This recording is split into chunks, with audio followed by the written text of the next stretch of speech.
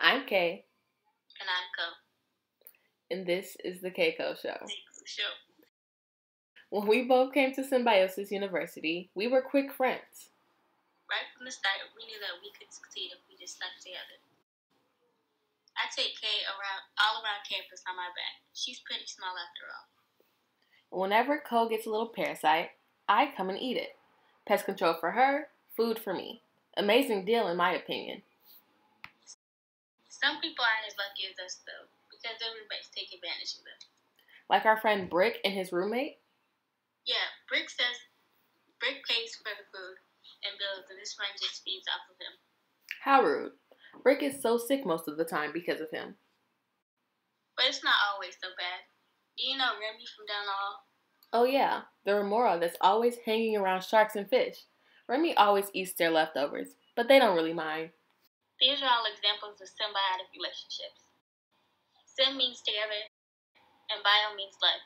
So symbiotic relationships describe the relationships between two individuals that live together.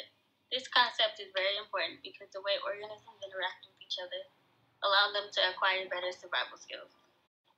The large network of organisms working together can be really helpful in influencing evolution.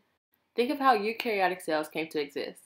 Mitochondria and chloroplasts were once prokaryotes that were eventually engulfed by other prokaryotes. That is called the endosymbiosis theory. Symbiosis can also influence an increase in biodiversity.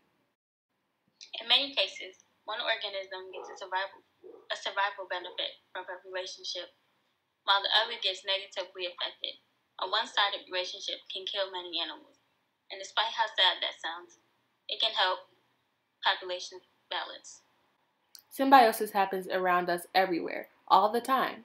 Some symbionts need a symbiotic relationship to survive, which is called obligate symbiosis, while other symbionts can live independently if they had to, which is facultative symbiosis. The 5 main types of symbiotic relationships are mutualism, commensalism, parasitism, predation, and competition. First is mutualism. This is when both organisms benefit. Think of friends living together and splitting responsibilities, like me and Kay. A good example of this is flowers and bees. Bees collect nectar and pollen and spread them from flower to flower, allowing the bees to eat and the flowers to reproduce. Next, we have commensalism, which is when one animal benefits while the other isn't affected. An example for this could be birds building their nests in trees. The birds have somewhere to live and lay their eggs, while the tree isn't helped or harmed. The third relationship is parasitism. That's when one individual benefits while the other is harmed. Think of a dog and fleas. The flea lies on the dog's skin and feeds on its blood, which makes the dog very sick. Another example is mosquitoes and a human. Similar to fleas and dogs, the mosquito bites the person and feeds off of their blood. So the mosquito benefits from the nutrients in their blood, while the human can get diseases from the mosquito.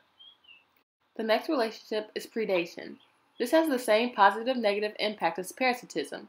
However, in parasitism, an organism lives within the body of a host, and in predation, an animal hunts another animal for food. A common prey-predator relationship is wolves and elks. If you look at a graph of the density of these two populations, you can see that they grow inversely. As the wolf population increases, the elk population decreases because more elk are being eaten. But as the elk population decreases, wolves have less food, causing their population to decrease, and the elk population begins to rise again. And the last relationship is competition. Competition has a negative effect on both organisms because they have to fight for the same resources. For example, white-tailed deer may monopolize vegetation, which can cause small birds to lose food and habitation.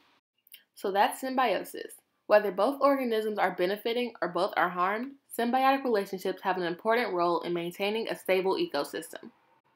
Predation can stop populations from growing too much, and competition can cause animals to develop better survival skills. And mutualism and commensalism can also give animals survival advantages while also encouraging animals to connect and increase biodiversity. Well, that's all for now. See you next time.